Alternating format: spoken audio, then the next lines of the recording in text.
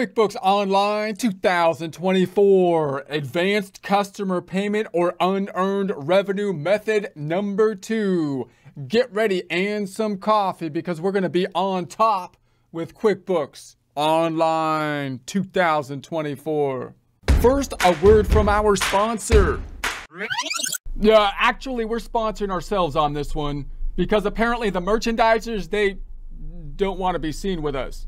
But that's okay, whatever, because our merchandise is better than their stupid stuff anyways. Like our Trust Me, I'm an Accountant product line. Yeah, it's paramount that you let people know that you're an accountant because apparently we're among the only ones equipped with the number crunching skills to answer society's current deep, complex, and nuanced questions. If you would like a commercial-free experience, consider subscribing to our website at accountinginstruction.com or accountinginstruction.thinkific.com. Here we are in our Get Great Guitars 2024 QuickBooks Online sample company file we set up in a prior presentation, opening up the major financial statement reports like we do every time, the reports on the left. We're going to be in the favorites, right-clicking on that balance sheet to open a link in a new tab, right-click on the profit and loss, open link in a new tab. The same for the trusty trial balance. Let's tab to the right, close up the hamburger on the balance sheet, and then run the date range from 01/01/24 to tab 02/28/24. I want to see it on a month-by-month breakout, so we'll select that and then run it.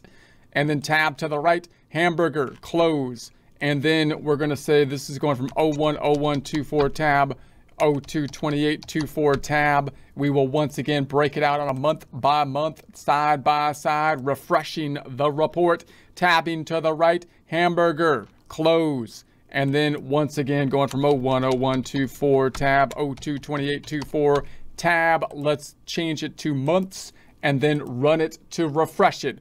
Let's go back to the balance sheet to get an idea of what we will be doing. We're thinking about sales once again, but in a situation where we have the unearned revenue. Last time, having looked at this problem, thinking about one method of dealing with it, which I think is great for internal purposes to be able to track the flow of the receivables, but does result in a temporary negative receivable account.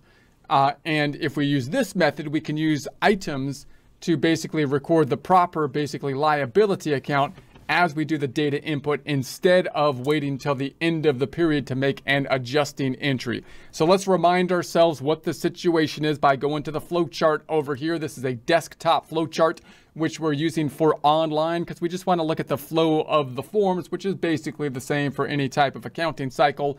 Noting that if we're on the revenue cycle, at the end of the process, we expect money to be coming into the company for goods and services sold.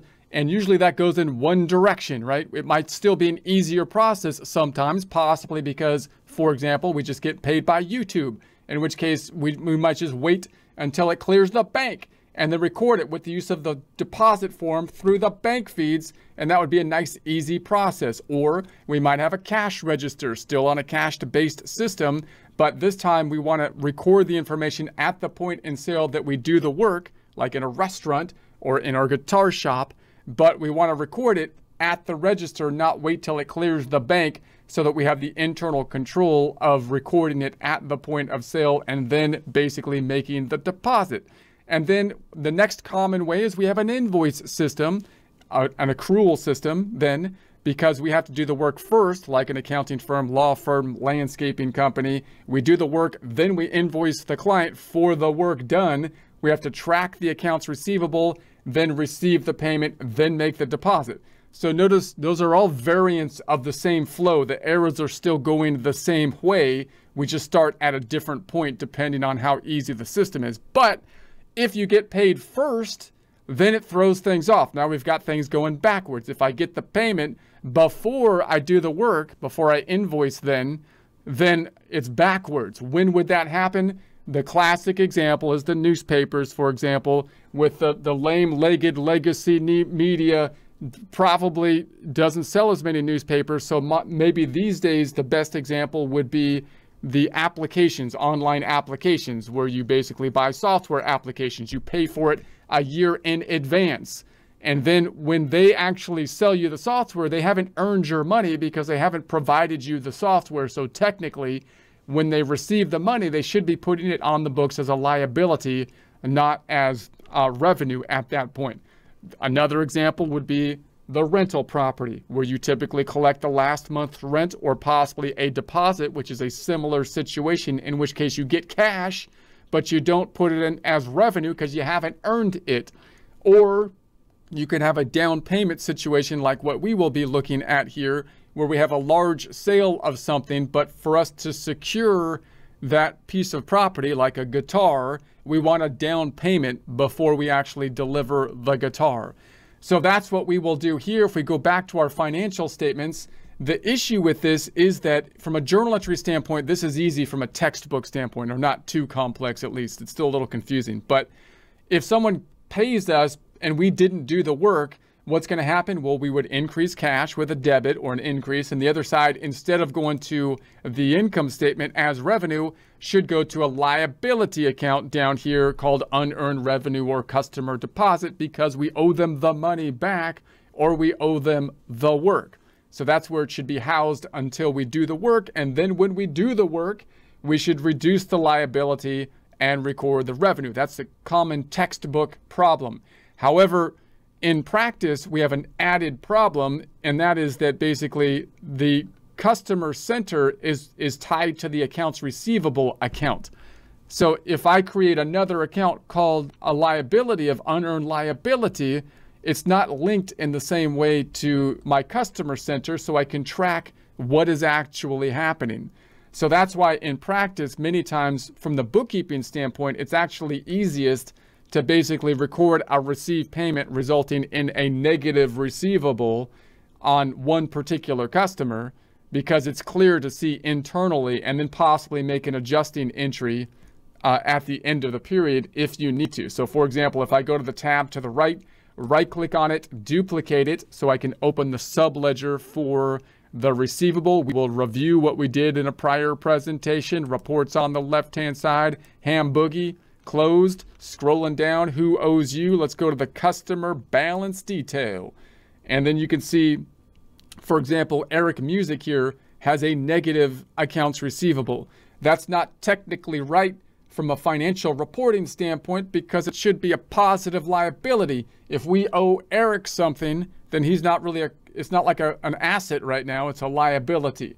However, the income statement is still correct. So if we're doing our financials primarily for tax reporting for a Schedule C, then we might not have to worry about it too much if it works well for us internally. And if we do have to report external financials on the balance sheet, on taxes, or possibly to get a loan, or for external reporting to owners, then we can make a periodic adjusting entry, increasing the AR account and increasing the liability account. However, we might want to have a different method where when we record this, it turns out to be a liability, and we can do that with the use of items, although it's a little bit more complex. If I go to the internal documentation over here and we go into the sales center and we go into the customers, one of these let's go into Eric Music here. So we're going to go into, where was Eric Music, boom.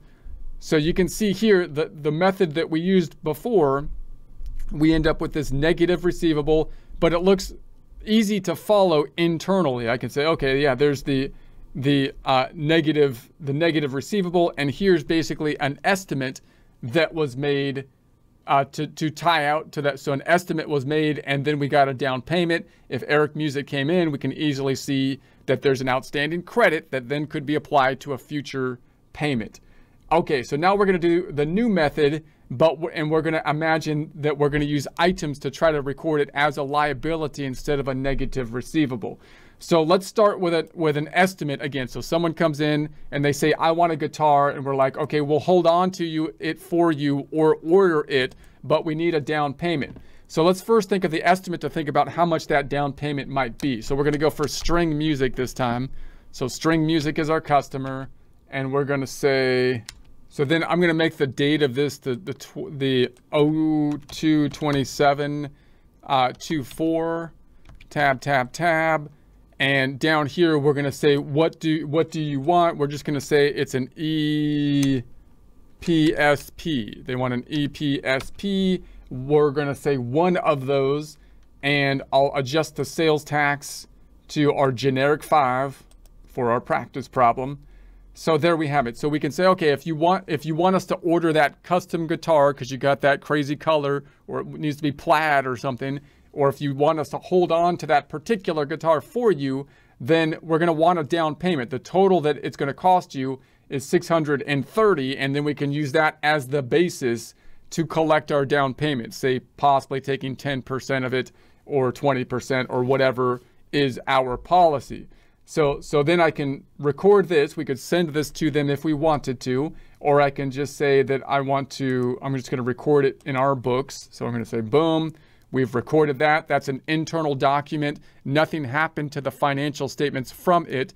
If I go to my all sales here, we can track the estimates by going to the estimates, and there's our estimates, and then we have the status of open estimates. There's our open estimate. We can also track it here in the estimates tab. Status, we want to look at the pending, or let's say pending, declined, accepted. Let's go into, so we'll go into we have it in pending, the pending estimate at this point in time.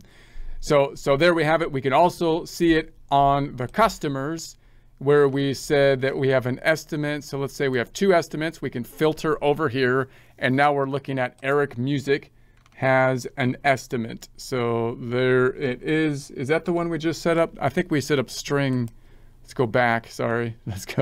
Let's filter by the estimate, and let's go into string music. That's the one we just set up here. So now we have an estimate for them. This was a prior sales receipt. That one has already been paid, and here is our estimate that is pending. Now, if they accept the estimate, then we can move it over to accepted if we so choose, mark as accepted. So we're going to say, all right, now the status is accepted, and we could name it if we want to track the audit trail of it. So there is our estimate, and now the next step would be that we would expect to convert the estimate to an invoice. So it's an accepted status. Okay, so now the next step is we would say we need a down payment. So we're going to base the down payment on the estimate, taking a percentage of the estimate. And last time, we just made a receive payment form that wasn't tied to an invoice. But this time, we're not going to do it that way. We're going to basically use the sales receipt.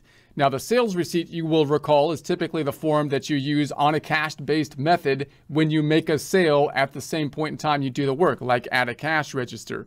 But we're going to use it differently because we're going to use the sales form because that has the access to the items, and then we will create an item which will record properly to a liability instead of to a negative receivable.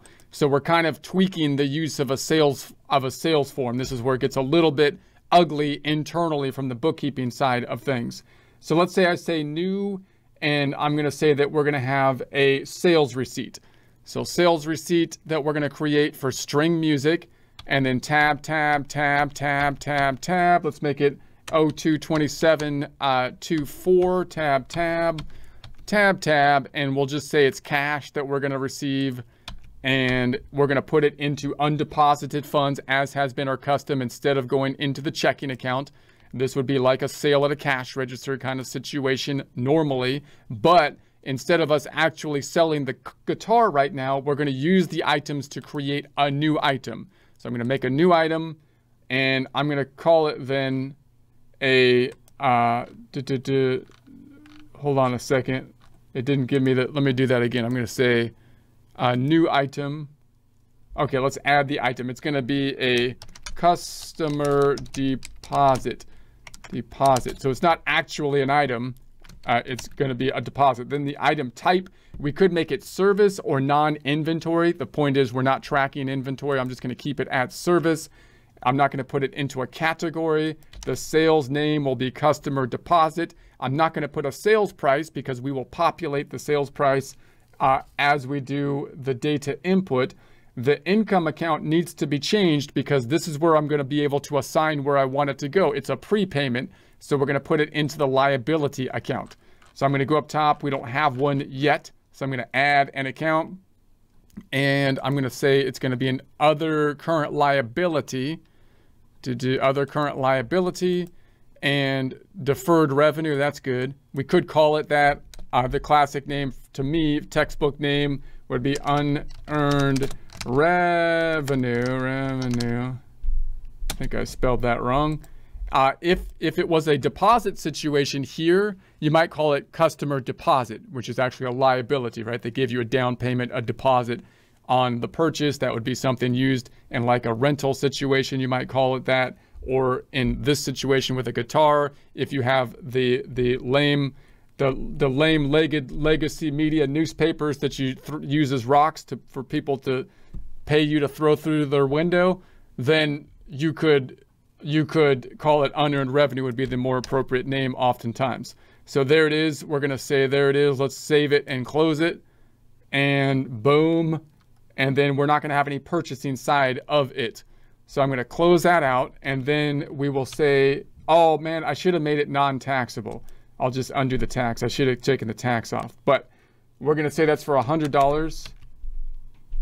I got all upset there. It's not that big a deal, but we can change it to take the tax off. So what's this going to do now? Well, it's a sales receipt. And the sales receipt, when you think about the sales receipt, what it's going to do is it's going to usually increase the revenue. It's usually for a sale, right? And we received something. It's going to be cash or go into the payments to deposit. But this time, instead of it being driven by the item to the sales line, we used it so that it drives the item to that unearned revenue. So nothing's going to happen on the income statement for the $100 calculation. Let's save it and close it. We'll check it out. So if I check that out, we can go to the balance sheet and run it.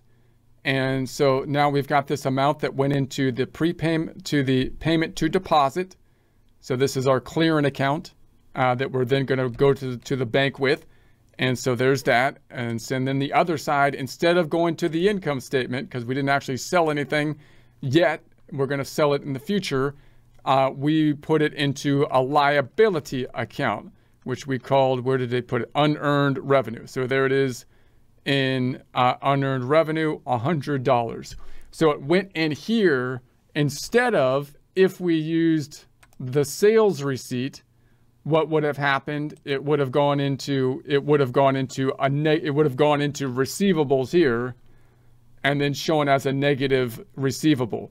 Now, so that's great. So we're like, okay, that's proper now from a financial reporting standpoint, because now I have $100 that are in the unearned in a liability instead of having that customer account as a negative receivable.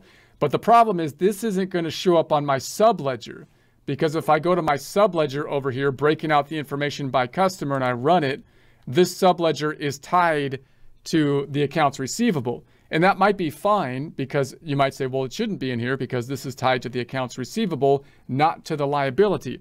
But the problem is that it doesn't show, I want a report that shows everything related to the customer information. And now we have a customer that has detail in it outside of the accounts receivable, which means the subledger isn't capturing everything related to our customers. So, but it's not a big deal here because we can still see it basically internally. This still ties out to our accounts receivable. Our liability is properly recorded. We didn't record income. And if I look at the internal documentation, I can go inside here and I can go to my customers and look at string music. Is that what I was working on? I think it was. So there it is, string music. I just lost it again. I had it and then I lost it. Where did string music go? Oh, it's at the bottom. Here it is. Don't you know the alphabet? It's in alphabet. Okay. Anyways, if we go into here, we see now, notice internally, it doesn't look quite as clean though. So I still have this sales receipt, the $100, the payment that we have received, but it doesn't show as like a negative credit. It looks like it's been paid. It looks like a sale that we made basically internally, but I can see that it's on the financial statements that it's part of that liability account. So you can see from an internal standpoint, from the customer, from the bookkeeping standpoint, this isn't quite as clean as if I go back to, say, Eric Music up top, and I can see clearly what has happened here because there's this negative amount in the receivables, and I can see it was a payment that's not been applied to something. Over here, when I use this method, you can see it looks like we made a sale when I just look on this screen. Although if I go into it and I edit it, then I can see that it was actually using this customer deposit account, which of course is the indication that it's actually a unearned revenue situation. So I'm going to close that out. All right, so now let's imagine that we need to create the invoice and basically tie out this $100 to the invoice. So if someone came in, they're like, okay, String Music comes in, and they're like, we have an invoice that we need to be applied out. We're like, okay, there's the estimate that was made, and we can say, okay, there's the sales receipt that actually I can see by the item is a deposit. We can create an invoice from the estimate. So I'll say, let's make that estimate into an invoice. And then I'll close this out and close this out. And that happened as of 2/27. That's good. And then down here, it pulls in the amount properly. But now the question is, well, how do I deal with that deposit?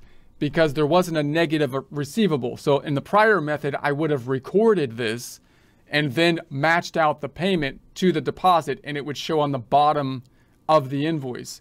Under this method, I'm going to create another thing down here that says customer deposit again.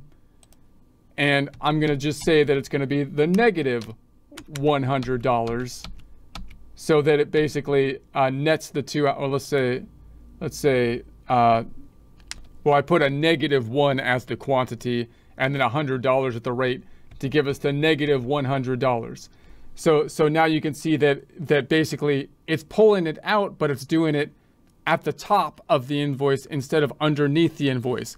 And that's required because what we need to do is be shifting that. And this, by the way, should not be taxable. I should have had the item so it doesn't show a taxable line there. And then let's also edit the sales tax for the generic 5. Okay, that's actually pulled in properly from the estimate. So that looks good. So what's this going to do? What's going to be the journal entry? Well, it's an invoice, so the accounts receivable is going to go up, but the accounts receivable is going to go up by the 530, so it's already been decreased by this $100. Whereas the last method, we would have had the accounts receivable impacted by the full, sales price, and that's because the last method had the negative receivable in there that would net out. In this case, instead of having a negative receivable, it's in the liability. So I have to take it out of the liability, reducing the liability, and so that results then in that $100 difference in where it would be the $600 plus the sales tax to what it is now at the $530. And to me, again, I don't like that as much because I'd like the invoice to show the full amount of the invoice and then have the payments applied to it. And in this method, what we get is an invoice that we never get the invoice that shows the full amount because the line item is in the top line of the invoice. To me, again, that's a little bit less good from the bookkeeping standpoint side of things and from an audit trail standpoint side of things, although it properly records the liability basically as we go. So it's going to be increasing the accounts receivable by the 530. It's going to be decreasing the unearned revenue by the 100, bringing it back down to 0. It's going to be recording revenue, not for the 500 like you would normally expect, but for the 600 because it's driven by the item up here. And this item is going somewhere else. It's going to the liability account. And then the sales tax payable is going to go up by the $30. There will also be an impact on the inventory going down by the cost of this line item, not the 600, but the cost driven by the item, the cost of goods sold, expense related to the sale of the inventory will be going up by the same amount. Net impact on net income will be the sales price, 600, not the 500, minus the cost of goods sold driven by this item. And we'll have the accounts receivable subledger impacted for string music as well. And we'll have the subledger for the inventory impacted. And this invoice is, of course, something that we can send out to the client without having to record it and then apply out the prepayment, which is one of the what I think is the limited good aspects from the bookkeeper side of things. I don't have to close it and then apply out the payment in order to send it out. So I'm going to go ahead and save this one and check it out. So if we save and close that, we can take a look at it. So let's go to the balance sheet and then run it. So we run that one, and we can see that the accounts receivable should have gone up. So if we go into the accounts receivable, we can see the string music invoice for the 530. So if I go into the 530 into the invoice, we can see that went up for the net or total amount down below. Closing that back, going back the other side to the income statement. Let's refresh the income statement and go into the sale of products. And so that then is impacted here for the invoice, but for the 600, right? The 600, so it's not the bottom line, and it's because it doesn't include the sales tax, but it's not this line either, it's that line. Well, where's the other $100 then? Well, let's close that out and go back. That went to decrease the liability, because now we didn't have it net out in accounts receivable. It went into this liability of unearned revenue. So unearned revenue has now gone back down. From a journal entry standpoint, that looks beautiful, like a textbook problem, right? It went up and then it went back down, although the use of the sales receipt in this regard is weird, right? And then let's go back, and then we can see also that the inventory, if I go into the inventory, it will be going down, driven by the cost of the thing that we sold as normal, and then back, and the cost of goods sold on the balance sheet will also be impacted. So we have that's normal. Let's go back, and then of course the subledgers for the inventory will be impacted, but I won't deal with that because that's basically normal. The accounts receivable subledger by customer impacted. If I go to the accounts receivable by customer and I run it, then string music is here. We just have this invoice now outstanding for the 530. Now, again, the thing I don't like as much about it is that the invoice is on there, never is on there for the full amount, and then showing the payment tied out to it. It just shows the invoice for the amount after we already applied out the deposit, which to me is not exactly proper. If I go internally and we were going to track, let's see what happened internally on the customer side if string music had a question, right?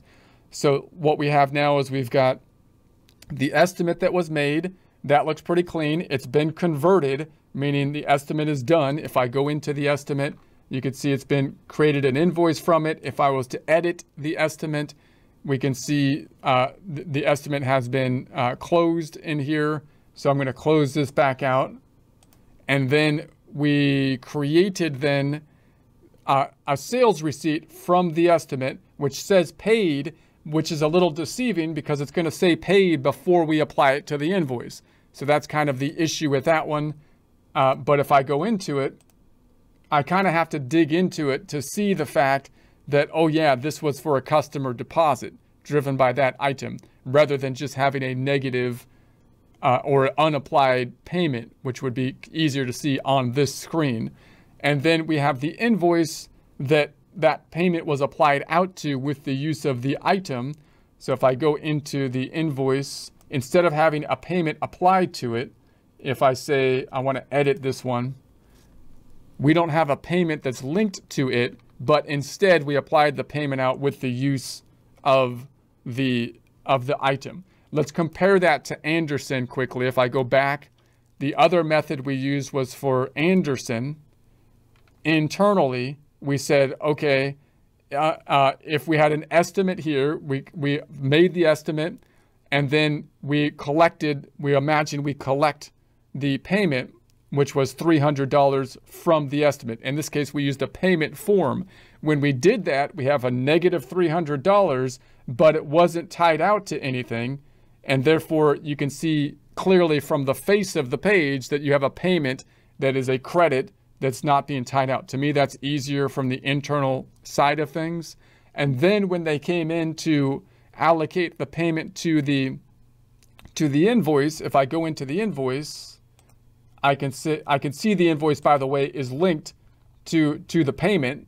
And if I go into the invoice, then we can see that it's been partially paid, which again, that partially paid doesn't really show up in the other method, even though it's been partially paid, because we paid it instead of with a payment with the use of the items.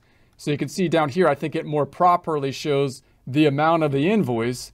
So we get to see the total amount that was charged on the invoice. And then down below, we get to see the payment that's been applied to it. So to me, from an internal standpoint, as a bookkeeper, I would like this method a lot more if I'm doing this all the time. Although it does take one added step in that I have to make sure that I apply out the credit to the invoice before issuing the invoice after the payment has taken place.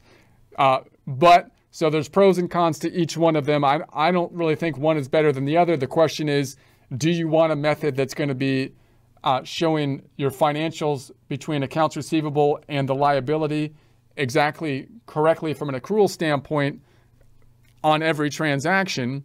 Or do you think it would be easier or better to try to make your bookkeeper's life easier, to use the method that would be simplest for the bookkeeper, and then do the adjusting process if needed, which you might not even need if you're just a small business and have a Schedule C for taxes, because it's a balance sheet issue in terms of the reporting, and then do an adjusting entry at the end of the period and a reversing entry at the end of the period, which we'll talk about more how to do in a future section or course. All right, let's take a look at the trial balance to see where we stand as of this point in time. We're going to run it. This is where we're at. If your numbers tie out to these numbers, great. If not, try changing the range. See if it's a date issue. We got the assets, liabilities, equity, income, and expenses. Assets include cash, accounts receivable, inventory, investments, payments to deposit, prepaid insurance, accumulated depreciation, a contra asset, and the furniture and equipment. This is the stuff that we own, we have claim to, measured not in units, but in dollars. And then the flip side of the coin, who has claim to those particular assets or those assets? We have liabilities, accounts receivable, Visa, the government for sales tax, the bank because we took out a loan, the government for payroll taxes.